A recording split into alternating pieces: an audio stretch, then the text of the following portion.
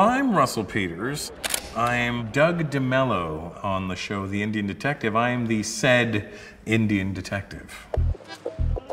This project came to me 5 years ago, and it exchanged many different hands along the way. But the one common element was always Mark Burton. My background has been in for the most part, in movies. In movies, you know, you kind of bring the creative talents together to then kind of generate the idea, which was very similar to what we did here.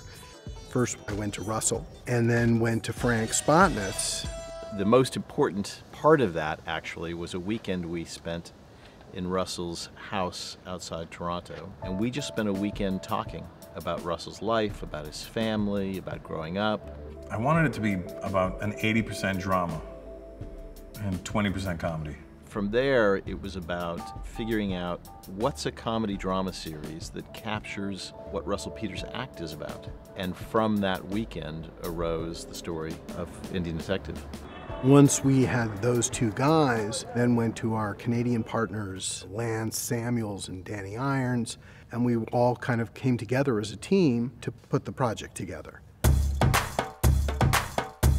Doug DeMello is a cop in Toronto, and it's just not quite working. He's put on administrative leave, and it coincides with him getting a phone call from his father, who's in Mumbai, who says, "Come and visit your old man."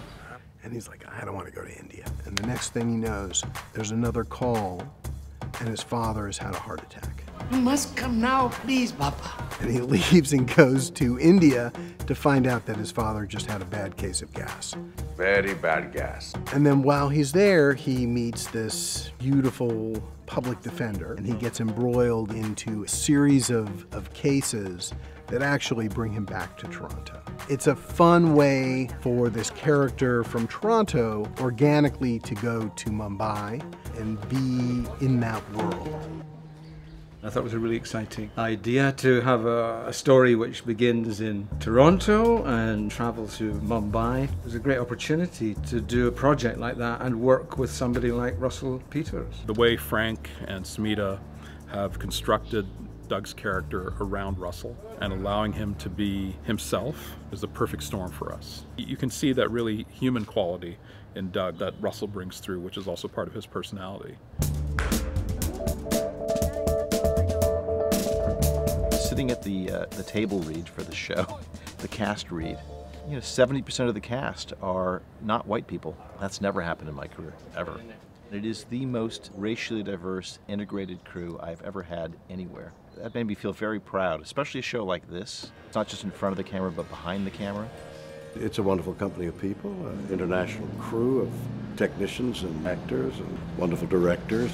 It's a cross-cultural show. It's about two very different worlds of Canada and India, and the stereotypes and the prejudices that each society has about the other, but then sort of seeing how much they have in common and how much each society can learn from the other. It just feels like this is a really good message we'll be putting out in the world right now.